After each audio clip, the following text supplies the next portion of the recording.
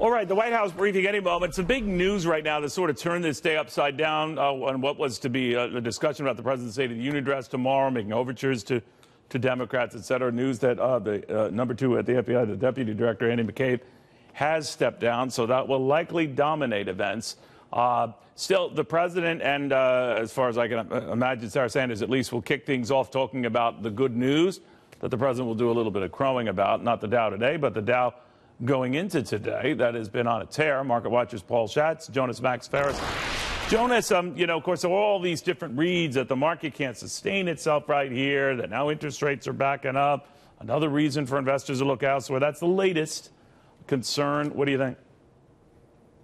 There's nothing wrong with the economy that would cause a crash, but there wasn't in 2000 and there wasn't in 2007 either. And frankly, there wasn't really in 1929 or 1987. But the bottom line is, the market is up a lot. That graphic you just showed is kind of probably the thing that scares people. It's like you think the music's going to stop. It's up a lot. Everyone knows it's up a lot. And you think it won't take a whole lot for people to start running for the doors. And they'll look for something to blame. It would probably be if short-term rates keep going up. Those are the rates which have gone up lately that you set auto loans on, that you set adjustable rate mortgages on, that you set credit card rates on. And they're going up right now. They haven't gone up a ton, but they're going up a lot relative to long-term rates. And if it continues because everyone thinks the economy's super hot, it could lead to a slowdown in the economy that corporate tax rate cuts, which we just got and are good, would not fix because there won't be any corporate earnings or corporate earnings will be going down if people stop buying stuff. Paul, the other argument to keep this going is that these companies that are sharing the wealth with not only their investors, but their customers in some cases and their workers is going to give another leg to this. What do you think? Well, this leg's not over yet, Neil, and I think it's going to take more than just a day or two pause to end this leg. This is a generational move, not in how much we're appreciating, but in the fact that there's been literally no volatility since February of 2016. So markets like this just don't stop overnight. And you're at this point where strength begets strength. The long-term economic impact and the long-term fundamental factors don't matter in a very short-term momentum-driven market.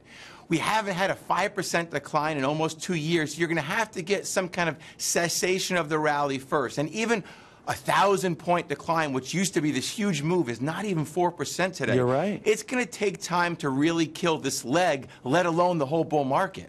Jonas, you mentioned something as well that I thought intriguing, and that is the idea that, at the moment, there's nothing on paper that says a correction or a hit is coming. We learn after the fact and kind of dot the I's and cross the T's after the fact. But one thing that comes up, despite the interest rate backup we've alluded to before, is the fact that individuals are pouring into this market. Normally, when you see that, average folks are the last to join the party and the first to get drunk. What do you think of that? I think it's more important than valuations. It's very hard to be like, oh, stocks are expensive. It means they're going to tank. It's not a good thing to buy into an expensive market, but really where the average investor puts money is usually towards the end of a party. If you look at mutual fund flows like I do, going all the way back, you'd rather be investing into a market where people are pulling money out of stock funds, ETFs, et cetera, like in 2009, 2010, all the way through those years. In 2003, 2002, after that crash, you don't want to be in the hot market that everybody's like, wow, let's buy into tech funds now in 99 or dividend funds or value funds in 06. So when you see investor enthusiasm and speculation, it's not at the levels it was in those years. I don't want to cause a panic, but it's definitely not. You're near the end of a party at that point. There's no more money left to come into the game at that point. And you see signs of speculation also in startups right now, in tech stocks, and then in this cryptocurrency bubble, which is probably almost as big as a subprime bubble, which caused a crash in the economy globally. Paul, you could also look at this and say, well, timing is everything. If you've been riding or looking at a 9-year-old bull market and you're concerned you're getting in at the top, if you're going to be in the market for another 10, 15 years, perhaps it doesn't matter. What are your thoughts on that?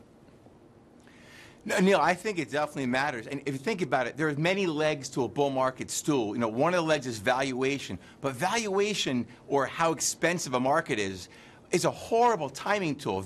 Markets get expensive in the 90s and 95, 96, and that lasted another 4 or 5 years. Sentiment certainly used to be a very powerful contrarian sign that when the market gets too euphoric, people get too excited, stocks pull back. You're at the point where The market has steamrolled every single short-term sentiment study for the last 18 months. Again, it's generational. So even if I agree that valuation is a bull market killer and sentiment is, you still have price, which is the final arbiter. Price has done nothing wrong, and market internals and market leadership have done nothing wrong. So even if two legs of the bull market have been cracked, you still have these two powerful legs left.